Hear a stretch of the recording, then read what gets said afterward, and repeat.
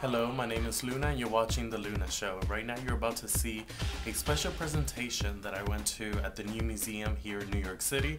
The title of the conversation was How to Cut a Queen, a conversation with Jonathan Oppenheim, which was the editor of Paris is Burning. It was interesting to hear his point of view.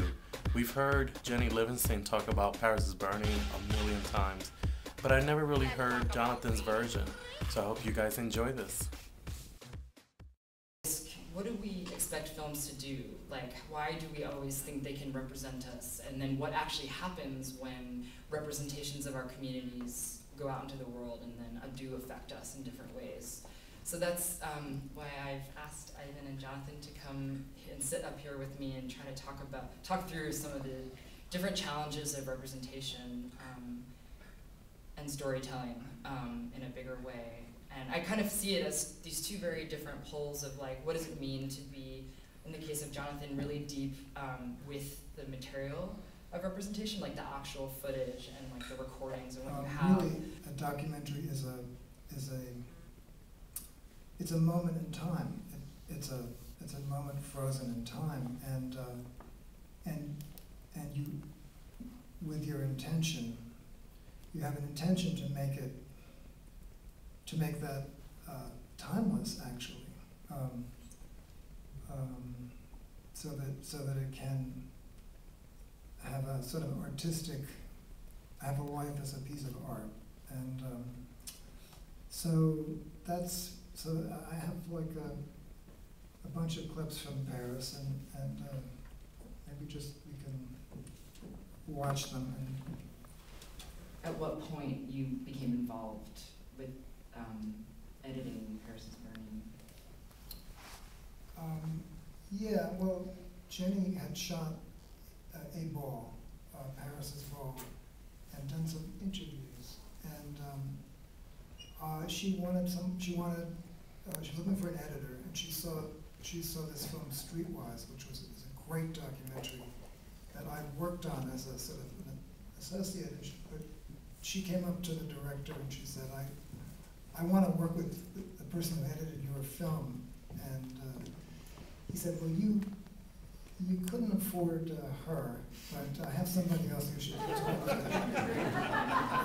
So she called me, and she wanted me to edit a trailer, which was a 5.5-minute trailer, which took us 4 months to edit, which is pretty funny for people who know how funny that is.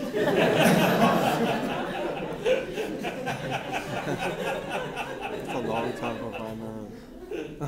And when she spoke to me, I was completely, we met at this free coffee shop, and she told me about it, and I was completely, it's like she lit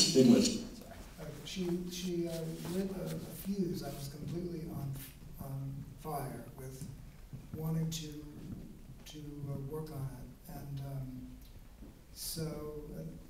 and after 3 or 4 years, we finished. So that's basically the story. So it was your first. It was the first feature. It was the first. You have space to do all that you intend to. Now the categories are Butch Queen 1 through 17, and for the girls 18 through 30. As far as all of y'all not walking, please realize that we all, at one time or another, have lusted to walk a ballroom floor. So give the patrons and the contestants, a round of applause for nerve. Because with your vicious motherfuckers, it do take nerves. Believe me, we're not going to be shady, just feeds. Jenny was very interested in what people had to say about the world, and they were, people really spoke so brilliantly about it, and it was just an incredible, it was an incredible thing to work with the footage, and to sort of absorb the way people were talking, and so what we did was we ended up having, it was cut on film, so we had rolls of film, and we had like maybe 25 theme rolls, you know, like, we had themes like, you know, gender, different realness, homophobia, you know, there was a whole bunch of different themes, and we were just like, you know, building these themes, you know, week after week, month after month, and I began to really freak out because I couldn't understand what the film was gonna be. There was no plot. You know, Jenny was less interested in observational stuff, and more interested in what people felt, and that's how so really what we had was a lot of great ball footage and a lot of great interviews, and there was not much in between.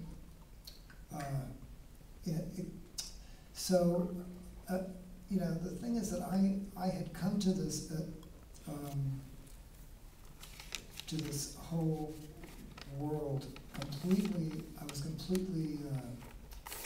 I knew nothing about it. It was a complete shock to me that it existed, and I was quite taken with it. I was really, you know, blown away by it. And I realized at some point, after really struggling with these theme rolls and knowing that this was not going to lead to a film, I realized that most of the people who were going to see this film were going to be as blank a slate as I was, and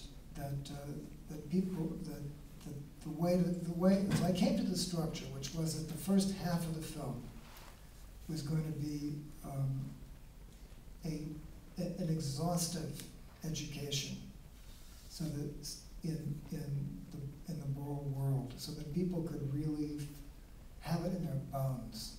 That there would be nothing. There would be it would cover so many aspects that they would actually have a huge context for the second half. And the second half, which was where the stories actually were filmed, and the second half was really about people from this world sort of taking it out into the larger world, the world of everyday reality. And so you had Willie Ninja, and you know, wanted to take voguing, making it, you know, very large, and having a real career as a voguer in a sort of mainstream, much more mainstream context, where you have Octavia, you know, applying for the Supermodel of the Year contest at Bloomingdale's, and where you have other aspects of it, people who have sex changes like Brooke, people who I think were sort of, everybody was in one way or another nurtured, I felt, by the ball context and by that world, and I think that but if you just had the stories without that first half, it wouldn't have that kind of impact, wouldn't have the right impact, it would not. So I felt like it's really like a totally bifurcated film. The first half is completely educational, and the second half is an elaboration of people's lives out of that context, and but it was agony to get to that point. I got to tell you, it was tough. It seems like there aren't traditional characters so much in the first half as there are voices, where certain people kind of poke out a little more than others. But was that an intentional, or was that? Well, they're really the characters that exist, Pepper, Dory, and you know, Freddie. I mean, there was no way to make them characters there was no observational material. So they were characters. They were. Can you explain observational? Observational is that you shoot life, and you with a camera, and people are eating dinner, and you're shooting the dinner, and that's it. That's what you're shooting, and you can get an enormous amount of emotional, all kinds of information from working with that material. It's very, very rich, rewarding material, and there was very, very little of it in this footage. So you could follow a character through their dinner, and then you could follow them to a ball, or you could then follow them out drinking afterwards, whatever. That didn't exist. So the characters were guides, and they existed as characters because you really feel Dorian, you really feel Pepper, you really feel Freddie. You feel them, but they're not. And Freddie, and they had different roles. I mean, Freddie was somebody who was afraid to walk a ball, and he was Kim's protege, and he was a sort of fledgling ball person, and Dorian was like a grandmother of the world. And people had different roles, but they didn't exactly have traditional characters. They played roles in the film. And the truth is that for me, they were like a family for me, editing them. And I felt like, for me, they were part of the house of Paris's burning. And I felt that in terms of the editing, I was like the mother of the house of Paris's burning. and that, I realized that was my emotional connection to when I was working with it. So. Do you feel, to what extent do you feel that those roles that you picked out for these different characters came from your own experience, or like how I mean, do you think of them as universal, or? I think that the needs that are underlying the whole culture are universal. So I think that, therefore, and I think that there are all kinds of marginalization that people experience emotionally. And I think that for me, working on it, I was working with my own sense of marginalization, which exists in a completely different form and context. But nonetheless, I was able to transpose it or move it into this arena, because that's how I work. In general, that's how I work. So that was and I also think that in a way, I think that people talk about documentary, and they talk about it in very strange ways. For me, from my point of view, they talk about objectivity.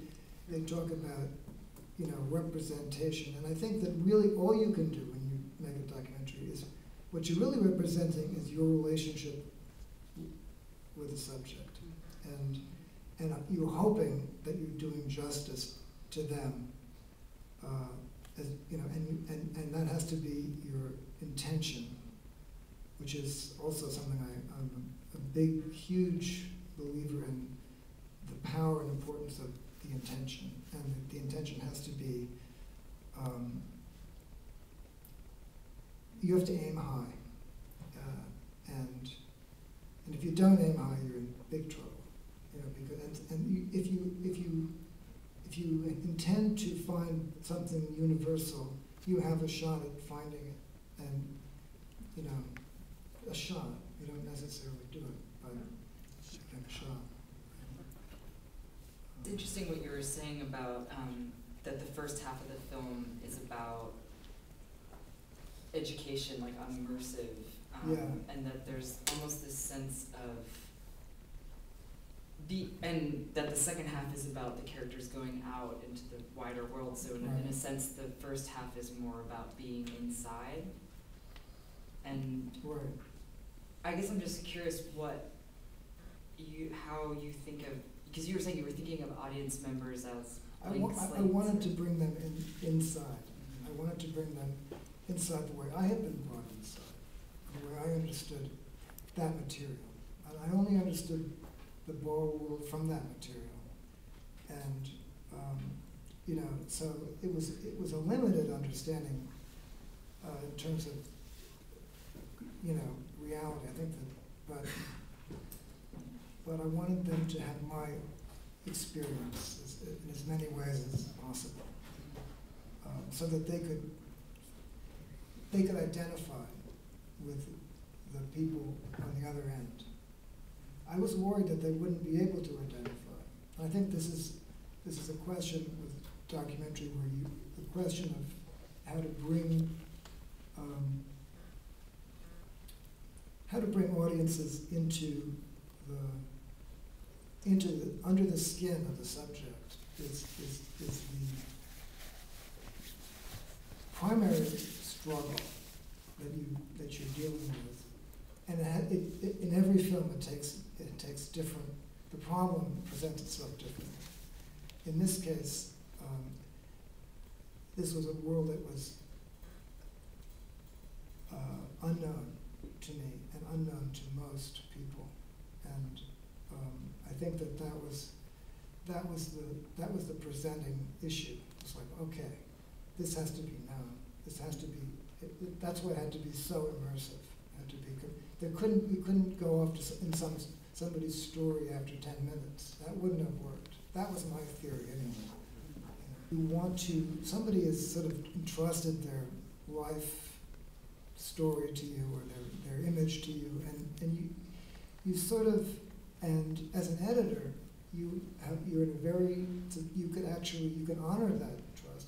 As a director too, you can honor it, or you can violate it. And I think that if you have the intention to honor it, even though it's very subjective, and one person's honoring is another person's dishonoring. So, but you have to be sort of straight with yourself. And I think that's so. The fact that